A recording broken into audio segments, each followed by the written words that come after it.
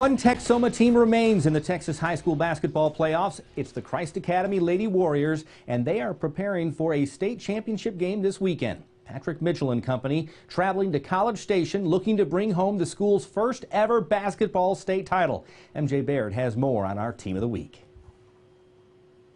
I'll tell you what, man. For the first time in school history, basketball's playing for a state championship. It don't get no better than that, baby. Let's go, Warriors!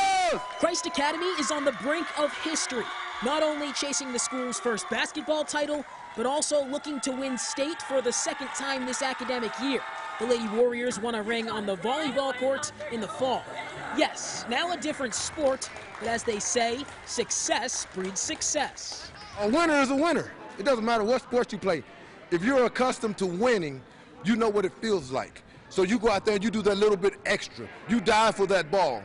You shoot that jumper. You take that charge. I feel like we have our core main group, and that we have the experience, we know the pressure, we know what the standards and everything like that, but just our motto's been to prove it, because nobody's thought we could get this far, and so it is so exciting to just prove everybody wrong and just show what we're capable of. As a team, Christ Academy is capable of a whole lot, thanks in large part to Rulia, the floor general, as her coach calls her. She can play any position, leads the team in stats, and sets the bar high for her teammates.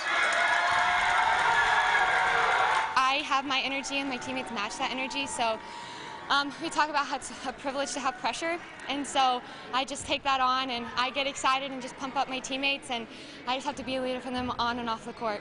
When she was out the game, everyone stepped up because it's a we attitude, not a me. Even though she may be our best player, everyone steps up when it's their call, and that's how we play basketball. But now it's bigger than basketball.